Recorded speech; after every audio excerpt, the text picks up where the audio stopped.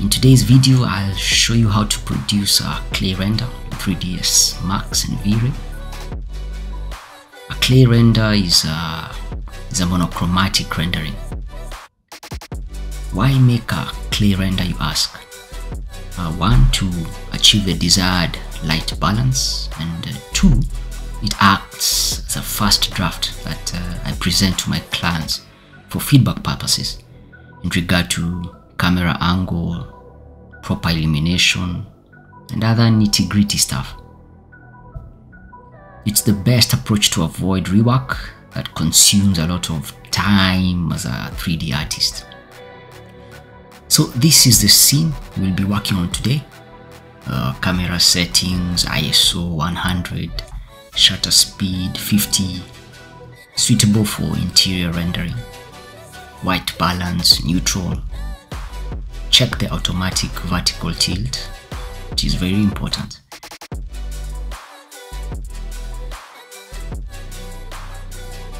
Render settings, progressive as the image sampler, the units as shown, noise threshold at 0.005, very important to avoid noise on the rendered image. Color mapping, exponential, image filter, filter type, area, and a global illumination or GI, irradiance map, and light cache with the subdivisions as shown.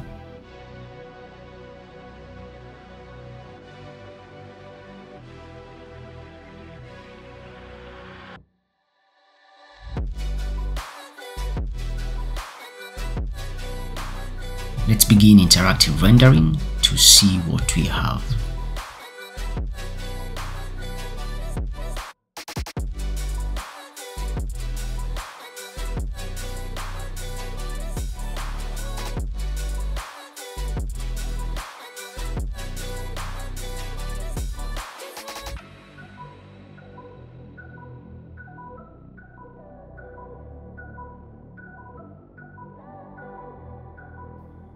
Now it's pretty straightforward to produce a clay render.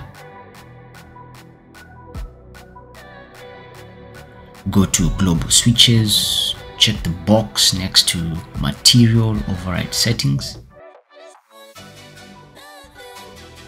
When you click on the render button, nothing happens. So this is because we have to specify or insert a V-Ray material that we will be using as the override.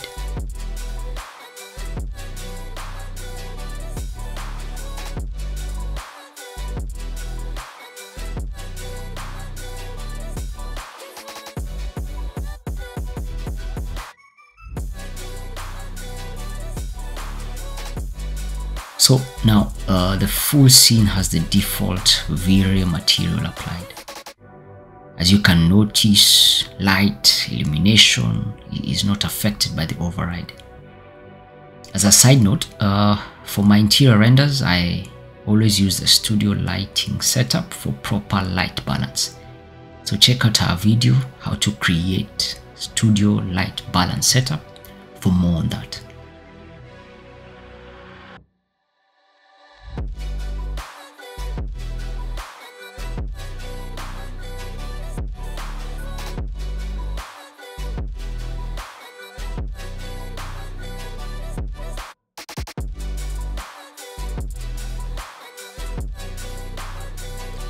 Now let's begin to exclude a few items. I'll begin with the windows to allow not natural light in.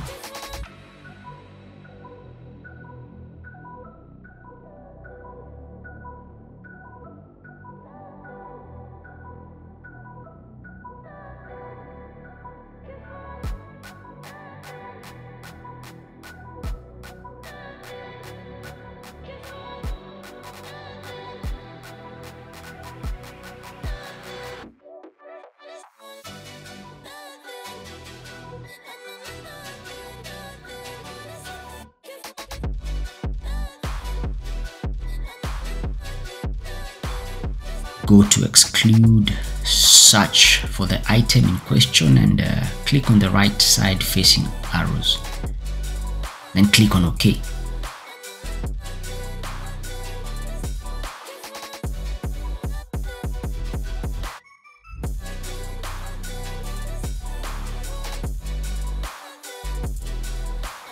You can see some sunlight is now visible, but our shears are opaque. So we also exclude this.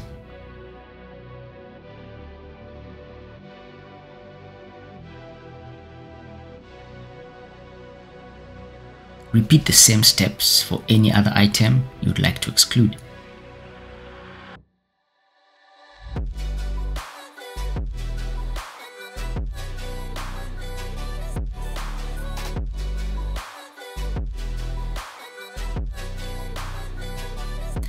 I'll also exclude my plant and the PC on the desk.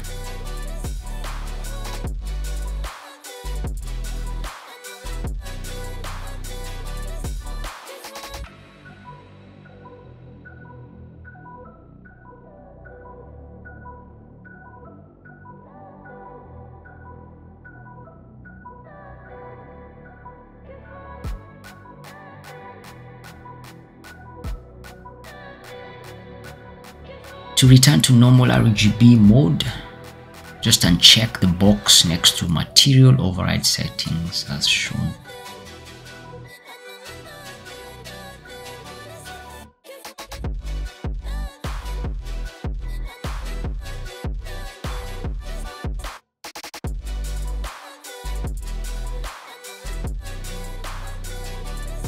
In this video, we learned how to produce a clay render in 3ds Max and V-Ray. The key takeaway is that a clay render is helpful. 1, to achieve the desired light balance, and 2, it acts as a first draft that you can present to your clients for feedback purposes. As always, please thumbs up the video, it really helps. Subscribe and let me know in the comment section if you have any questions or suggestions, or which areas you need clarification on.